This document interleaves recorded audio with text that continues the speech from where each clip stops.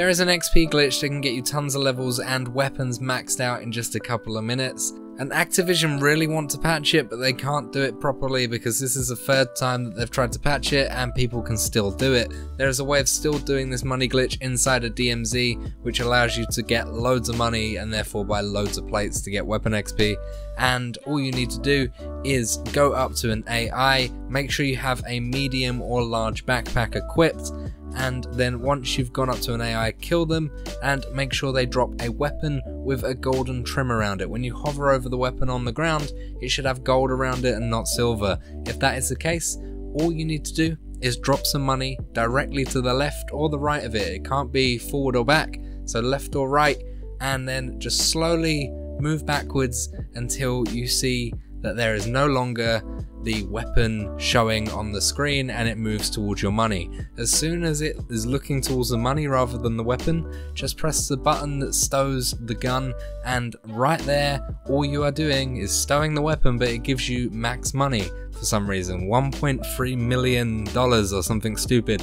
Now before, what would happen is you'd drop this money inside a dead drop location around DMZ and just rinse and repeat. That unfortunately doesn't work anymore, and a dead drop does not give you this amount of XP anymore. So instead, if you're looking for player levels, then what you need to do is just extract with as most money possible. That will give you the most player levels, but it does not give you weapon XP. If you do want weapon XP, then you're going to need to go to a buy station and just spam the buy button on armor plates or ammunition boxes. They're both unlimited in stock and available in all buy stations, and all you're going to need to do is keep spamming it. And once you've done that, that will give you weapon XP. Just make sure you have the weapon you want to level equipped and you will get that weapon leveled up in no time. Simply extract after you've bought enough armor plates, or die, it doesn't really matter, and then you will get tons of weapon XP afterwards.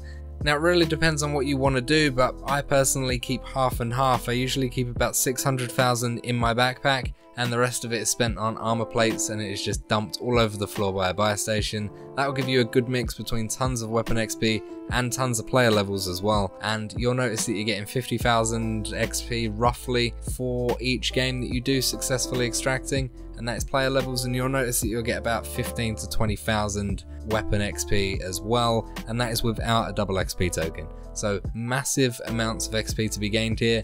Do this before it gets patched, because when it does get patched, I'm sure there's another way of doing it, because like I said, third time of this happening and it still ain't patched properly. So enjoy it, get loads of levels, and get them guns max rank so you can do some meta shit and tuning and all that fun jazz.